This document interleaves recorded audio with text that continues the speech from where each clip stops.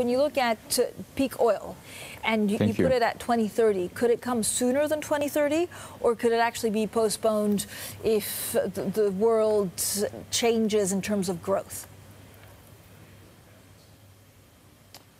Thank you very much. Of course, it can go either way. What we think is with the current government policies, technology and the plans, the passenger oil demand will peak in the next 10 years or so, and the total global oil demand will plateau around 2030s and stay more or less stable.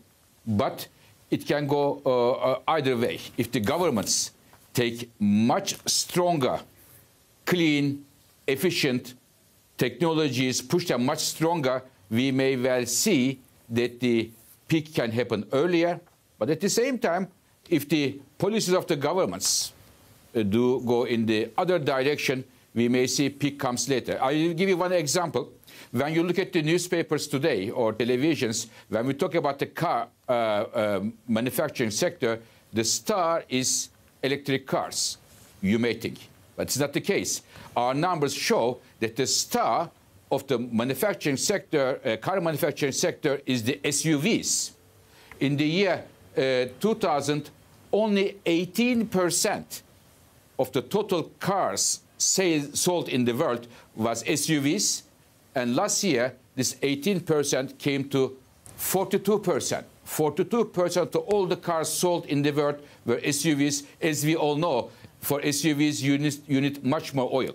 If these trends continue, we may see a different oil demand trajectory.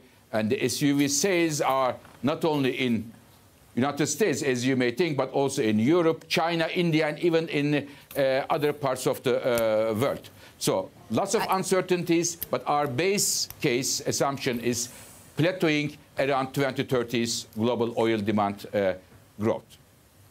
I was going to ask you exactly that. Does it all depend on energy policy in the US, and that will be dictated on who wins in 2020? Definitely. It depends on the United States, but also in China and other countries. Government policies are definitely critical here. And we have seen many government policies had a lot of impact on the consumption of energy, but also on the production of energy. If we talk about today, the major impact of shale revolution, it is basically a government policy of the United States by pushing the research and development, providing tax credits, and providing right market design. And we now see that the global shale oil production is huge, bulk of it coming from United States. And our numbers show that in the next 10 years, about 85% of the global oil production growth will come from United States only. And this would have major implication for OPEC plus Russia.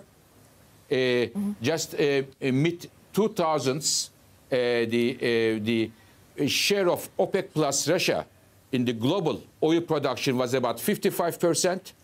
And this will come down around 2030, about 45% or so. Big decline, which will limit the ability of those countries to manage the oil markets and give a shape to the global oil prices. Mr. Birol, it looks like OPEC Plus isn't really interested in cutting production deeper next year. What will that mean for the market? Is there a danger that we'll see another glut? I think three factors here. One is on the production side. Again, significant amount of oil will come from the United States, but also from Norway, from Canada, from Brazil, from Guyana. Significant amount of this oil coming. Second, global economy is not doing very well. Therefore, demand will be rather weak. And on top of that, it is important what the OPEC plus Russia will do. And in that context, I don't expect any price spike risk for the consumers.